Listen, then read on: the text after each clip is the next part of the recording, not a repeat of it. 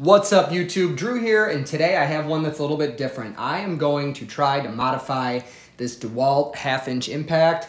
This is the DCF, that's David Charlie Frank, 894 model, and just like my first DeWalt tool, which was this XR 20 volt impact driver here for, mostly screws and small bolts and things like that. It's been life-changing. I saw a cousin of mine use one of these with an adapter to a half-inch socket, take lug nuts off of a 1-ton truck, and thought, man, I've avoided batteries for long enough. I bought it. I actually used this to take lug nuts off a vehicle and thought, why beat it up? So I bought this one. I made one huge mistake when I bought it, and that is I got the model with this little, even now, it's not working properly. There we go.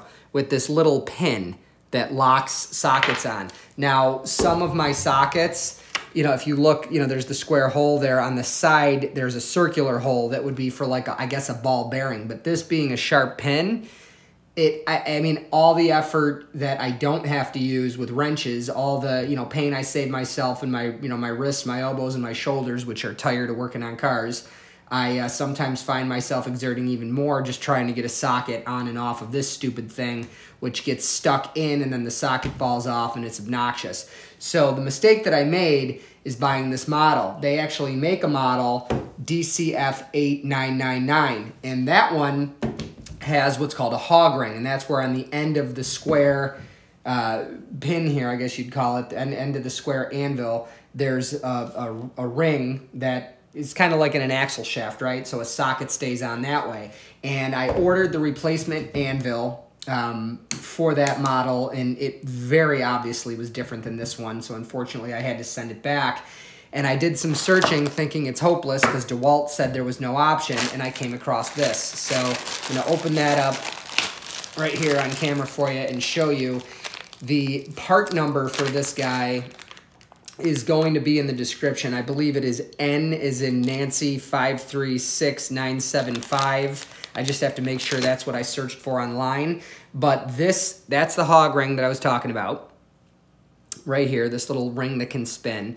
And this is actually a part number for a Black & Decker product. It's not technically a DeWalt product, but supposedly it works. I found one of these on eBay listed this way. So what we're going to do is we are going to take this apart, which is fairly easy.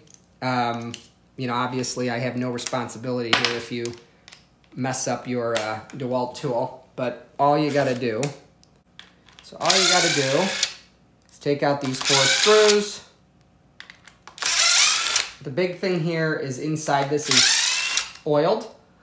And you want to leave that alone. Don't take any of that off. Don't mess any of it up. Probably a wise idea to take the tool out of the battery too. So this is the moment of truth. There's no screwing around. I had no idea leading into this job if these were the same. Now to me, right off the bat, they look exactly the same other than the obvious difference, which is the upgrade, as I see it, to the hog ring. So what I'm going to do, just some basic measuring tools here. I'm going to take an attempt on camera to see if these are about the same.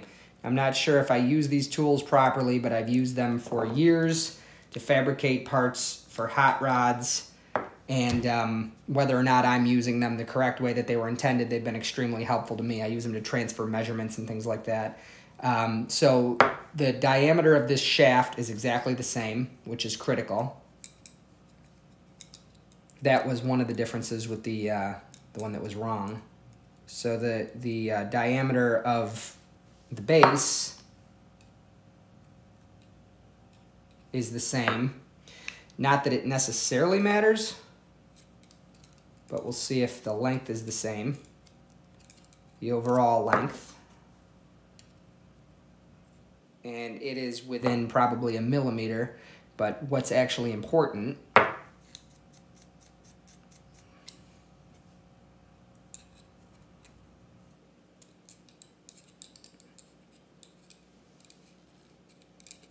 the height from the flat surface on the top to the bottom of the key-shaped piece is exactly the same. And then lastly, I want to see if that dimension's the same. It is. And then this dimension right here, the circular part, is the same. I didn't grab my other tool for measuring inside, diameters of circles and inside measurements and things, but it'll be very easy to just see if that fits on there. It fits like a glove. Absolutely awesome. So I'm gonna call this dirty, but a definite big time success. I have absolutely loved what this tool is capable of doing, but I have absolutely hated that pen. It has made using the tool absolutely miserable. So the purpose of this video is to demonstrate, or to, I guess, experiment on camera.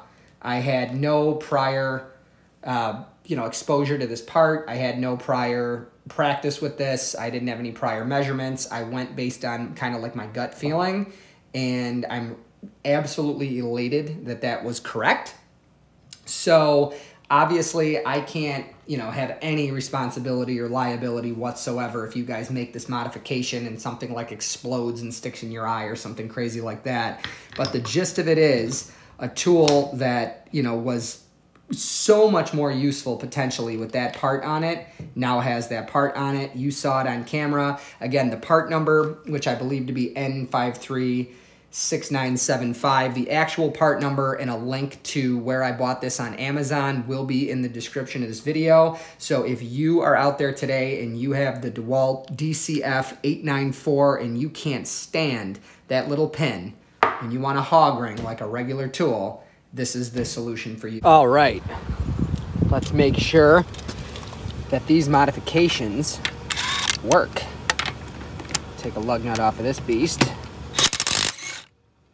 Awesome. Absolutely awesome.